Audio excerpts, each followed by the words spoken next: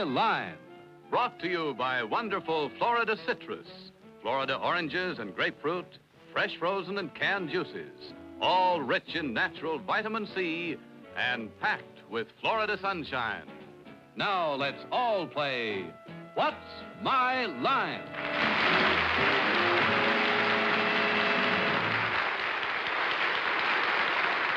And now let's meet our award-winning What's My Line panel. First, the popular columnist whose voice of Broadway appears in papers from coast to coast, Miss Dorothy Kilgallen.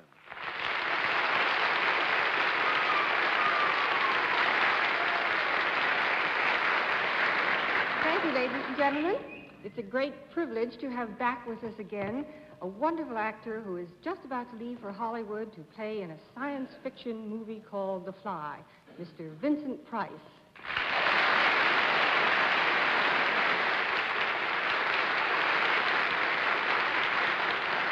Thank you, Dorothy. Ladies and gentlemen, one of the greatest privileges of my life is to have the opportunity of introducing the lovely, talented, and adorable Arlene Francis.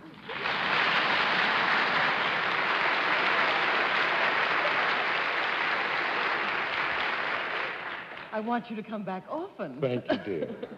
And now the smiling publisher of Random House. And the reason he's smiling is because next week is the beginning of National Book Week. Mr. Bennett Cerf.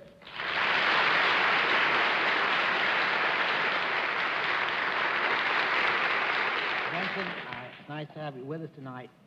I certainly hope the price is right tonight. This book week that Arlene's talking about is just to reacquaint the public with the fact that there are thousands and thousands of books in all the bookstores and libraries all over the country just waiting for you to find them and find the infinite joys and learning you can get out of all of them.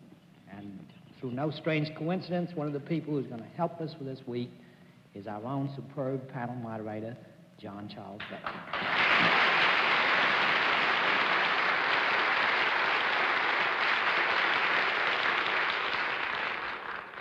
Good evening, ladies and gentlemen. Thank you for being with us in What's My Line, and I'm sure you all know Bennett Cerf, for whom the chemise has become the hair shirt.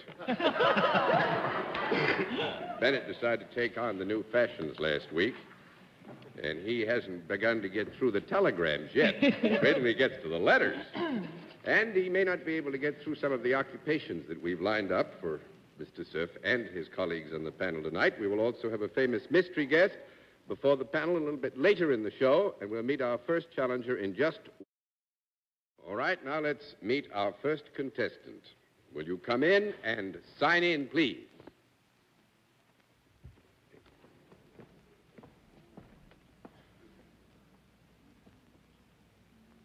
Robert?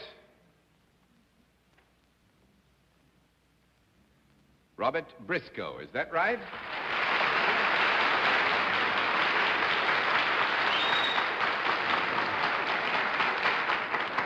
In fact, to be more correct, and panel, we know that you recognize our first guest tonight, the Honorable Robert Briscoe, former mayor of the city of Dublin, and a man whose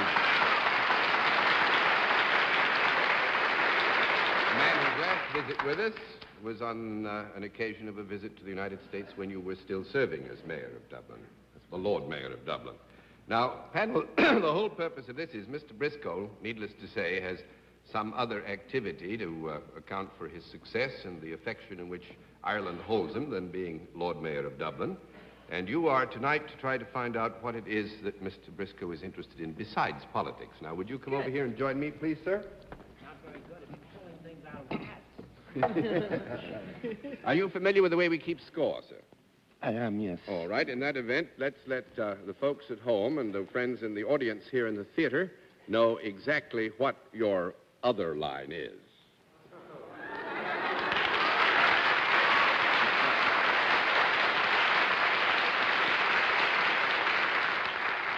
All right, panel, I will tell you that Mr. Briscoe in this context is self-employed, and let's begin the general questioning with Arlene Francis. Well, Mr. Briscoe, self-employed. Is there some product in what you do, Mr. Briscoe? Yes. And is it a useful product? Very useful, yes. Is it found in this country? Yes. Is it anything that is edible? Yes. Is it something that grows above the ground? Well, yes. There's a bit of it below the ground, too? No. That makes it 1 down and 9 to go, He Mr. trapped me. Mr. Briscoe, is this edible rather than drinkable? No. Sorry, is it edible rather than drinkable, Oh, sir? sorry, yes. Say, I thought you said or... No, rather than drinkable. Oh, it's, yes. I mean, it's not like that. Anything to do with that wonderful Irish whiskey, you know. No. Would you be able to buy this product, this foodstuff, in a package at any time? Yes. Would it be eaten more usually at one particular meal than at all three? Yes. Would that meal be dinner? Yes. Would it be served somewhere during the middle of the dinner rather than at the beginning or the end? Yes. It could be, I think. Actually, may we have a small conference? Yes, you may, John.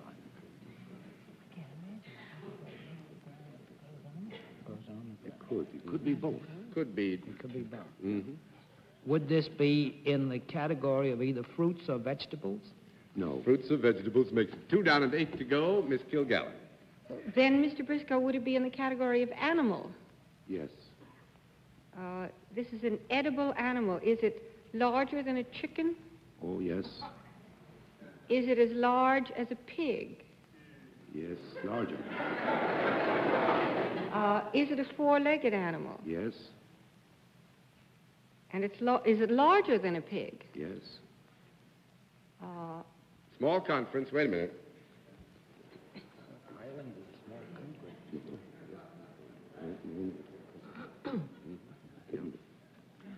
All right, Dorothy. It's larger than a pig. Yeah. I have a feeling you're going to get me on some definition now. Is it in the pork family? No. That's 3 down and 7 to go, Mr. Price. Mr. Briscoe, do people ever give up this edible thing at any time of the year? I mean, do they eat it all times of the year, or is it a specialty product? It's a specialty product, yes. It's a specialty and it's eaten product. all the year round. It's a specialty product, and it's eaten all the year round, Vincent. Oh. It looks like you get a... Yes. That makes it 4 down and 6 to go, Miss Preston. Well, I got no answer out of that one. Maybe Vincent meant, could you give it up for Lent? I think we should give it up for Lent. This animal, does it have fur rather than hide? An edible? Goats? Hey, there's been no Girl, call for a girl, conference. girl, Stand girl. to, Mr. Serf. Not now, Briscoe, please. this is Mr. my Serf. chance to tell you, I hope you get elected again as Lord High Mayor. You don't like this product he's got, huh? And look here, hair shirts, sir. Flattery will get you nowhere. Ask some questions. Would this animal be in the cattle family? Yes. It would. Yes. Then it has, is it something that comes from the carcass of a cow? Yes. Oh, it's not pork, for goodness No, sake. but it's fur. Fur on a cow? All cows I know wear fur. Haven't you seen Arlene's lovely cow coat? Beautiful. Calfskin, certainly. Yeah, that's unborn cow. Oh, it is. Let's get on with the question. it's born, but it's young. It does come from a cow. Yes. Well, then you are obviously in the beef business of some Yes. sort.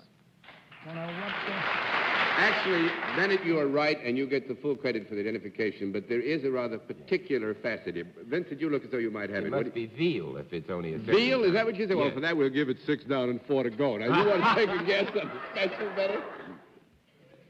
steaks? No, 7 down and 3 to go. Miss Kilgallen?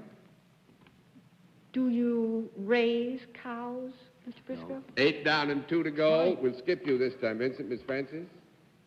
But, you know, I don't think I followed everything. He's in the beef business, you said. No, but there's a rather He's a special butcher? aspect to Butcher, this maybe. No, that wouldn't participation be in beef. this particular business that... Oh, you mean like butchering? Is He has an abattoir. it calf's foot jelly? Calf's foot jelly? That makes it 10 down and no more. Only other thing I know. No, actually, the good fun in this is that In Ireland, the Lord Mayor of Dublin, recent Lord Mayor of Dublin, is the manufacturer of kosher meat products.